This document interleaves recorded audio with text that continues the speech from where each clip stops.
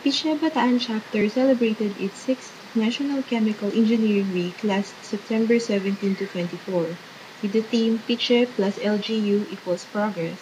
PIChE held various activities involving not only the members, but also the populace in the nearby community. Wearing their Be the First shirt, members had a motorcade from Petron Bataan Refinery to the Economic Processing Zone area in Mariveles on September 19. Members from different companies such as PRII, PPI, NCPAC, TND, and Dunlop had the chance to meet, greet, and bond with each other while on the trip. On September 22, PIChE Bataan Chapter also organized an anti-dengue campaign in its endeavor to promote good health and wellness for the people of Bataan. 60 villagers of Barangay Alangan, Limay, Bataan participated and benefited in the said activity, which was held at Alangan Barangay Hall. Dr. Merly Santa Ana of Limay Health Center introduced the culprit of dengue fever, the mosquito Aedes aegypti. She also discussed the signs and symptoms of dengue fever and the preventions and immediate actions to be done to fight the illness. Ng dengue virus. Ayan. Ang tawag namin sa kanya ay tiger mosquito. Ang pangalan niya ay Aedes aegypti. Ayan. Ito ba? Ito yun, no? Aedes aegypti.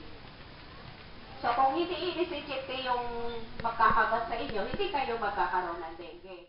The week-long celebration ended with a plant tour to Philippine Polypropylene Inc, or PPI, and Essilor Manufacturing Philippines Incorporated on September 24th.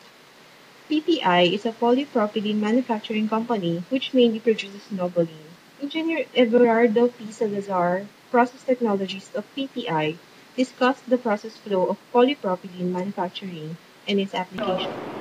Yung liquid propylene ba nag-vaporize, mag-absorb ng heat, lalabig siya. At ngayon, kung nag-react group, naging powder, mag-generate naman siya ng heat na almost 6 times na mag-absorb niya init.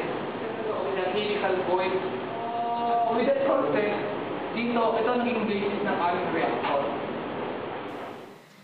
PIChE-BC also visited Essilor Philippines in Mariveles, Bataan. Essilor is now the world's largest manufacturer of ophthalmic lenses and equipment.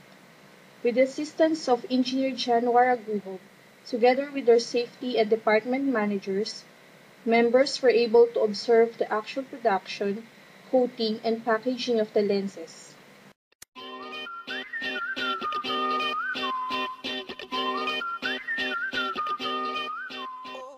Joy Sanoy for PIChE-BC.